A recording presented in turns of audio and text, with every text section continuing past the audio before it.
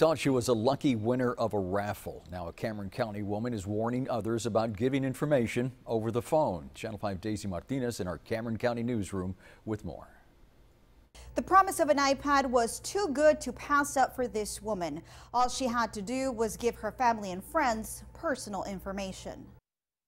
It started with an unexpected phone call from a 1-800 number. Now this woman who we're calling Andrea is in fear of her and her loved one's safety. Puede ser algo más peligroso que esto, ¿verdad? Que ahorita pasó, que no pasó a mayores, gracias a Dios. Andrea claims the caller on the other end of the line told her she won an iPad in a random raffle. She says the woman identified herself as a representative of a popular toothpaste brand. Andrea says she believed the call was credible and gave her the information she asked for. Eso fue todo así como muy raro, ¿verdad? Porque me pedían mucha información de mí y también de amistades.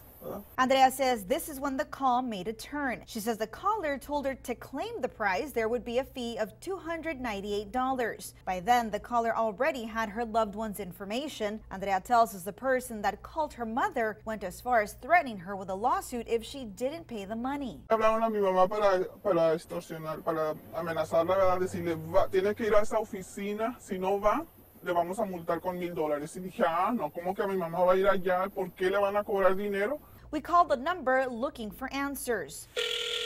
A woman answered in Spanish. Yo soy una reportera aquí en el Valle del Sur de Texas. Nos llegó una queja de que estaban de este teléfono estafando a personas. She first told us we had reached the legal department for small lawsuit claims used by many companies across the U.S. She then said she worked for the state of Texas. Without much more, she hung up. We called back to try to find out more. I asked the woman for her department's website. She couldn't provide one. Buenas tardes, señora. No puedo brindar información a una persona desconocida. Andrea says in hindsight, the red flags were there. Tener más cuidado en dar información, ¿verdad? El crimen organizado, ¿verdad? Si logra su objetivo.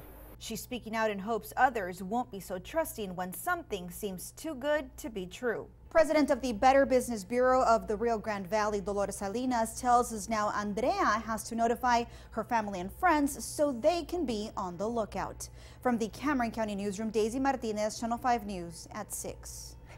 And this Channel 5 News Extra, the BBB tells us if a raffle or drawing is legit, the winner will never be asked for references or payment in exchange for the prize. The Bureau also looked up the 1-800 number for us. It isn't affiliated with or registered with any BBB accredited business. And we looked up the address where the woman would pick up the prize. That led us to the Harlingen Police Department.